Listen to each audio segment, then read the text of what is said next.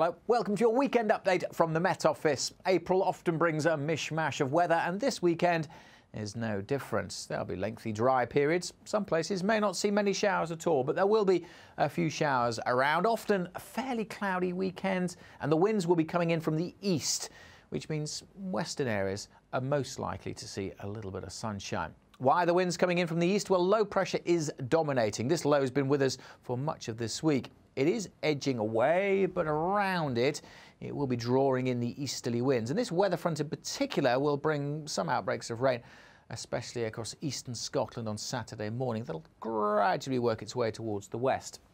But western areas will be favoured for some sunshine. West Wales, parts of Northern Ireland, northwest England too. And in the sunny spells, if you get out of the breeze, it shouldn't feel too bad. Temperatures could get into the teens. But there was the threat of some showers across the south during the day. And it's going to feel pretty cold on these eastern coasts. The North Sea is especially chilly right now, and temperatures on that east coast 8-9 degrees at best.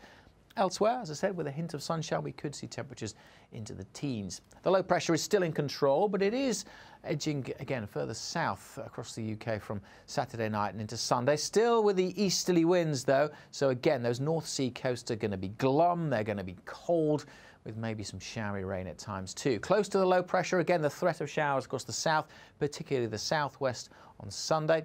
And again, it could be quite windy here also.